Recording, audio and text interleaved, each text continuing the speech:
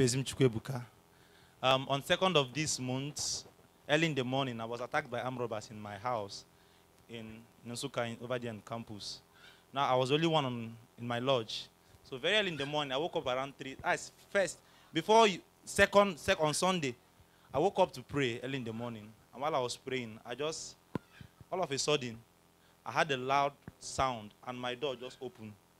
And because it's Hamatan, air came into my room. So I actually thought it was a spiritual attack anyway, because the people that broke the door didn't come in immediately.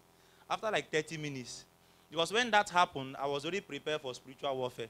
So after like 30 minutes, I saw 2 young men with cutlass. Honestly, I was disappointed when I saw people with cutlass.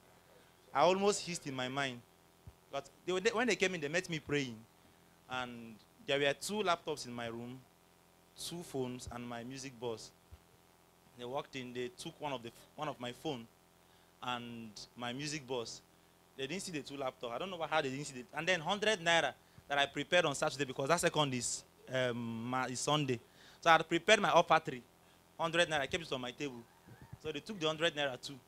So, but in my room, I had about 18,000 in the room that day, and I had 2 laptops and 2 mobile phones and my music box.